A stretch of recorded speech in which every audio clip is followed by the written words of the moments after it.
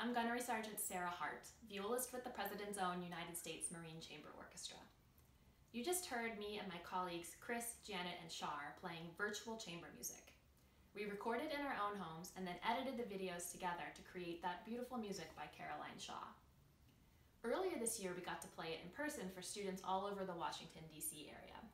We loved starting with that piece, which was inspired by an ancient beech tree, because it centered us, gave us a moment of beauty and strength to fade away all our stresses.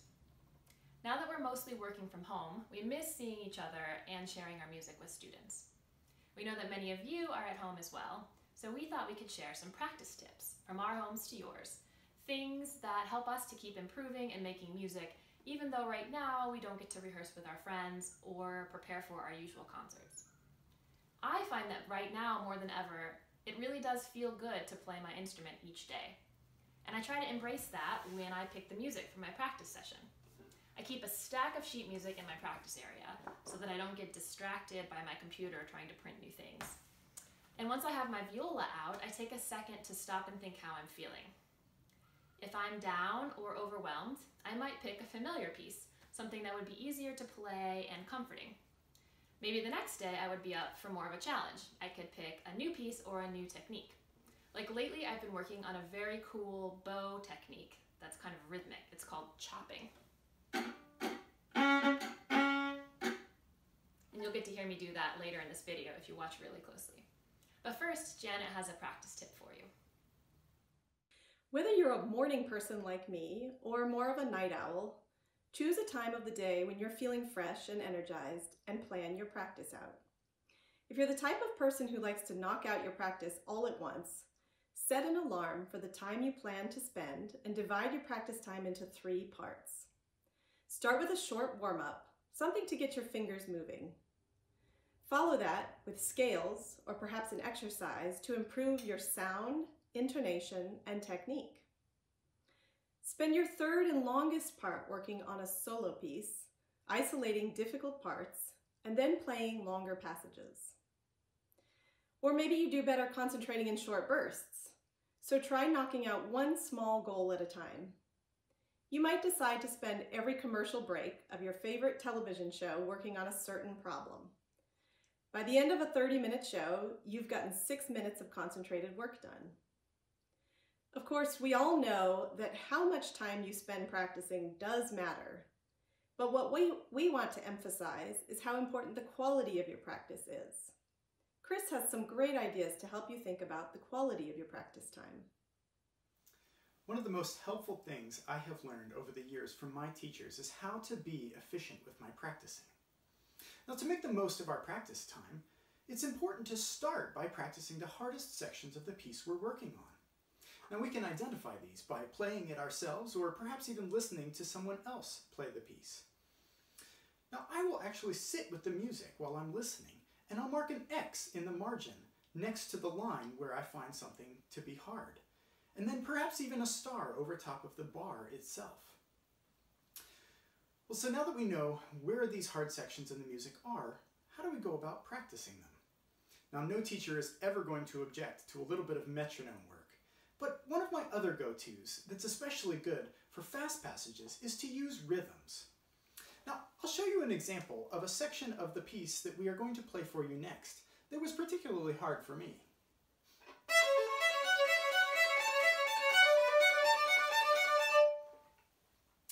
Now, in order to use rhythms to practice that, I'll elongate the first of the 4 16th notes. So it sounds a little like this.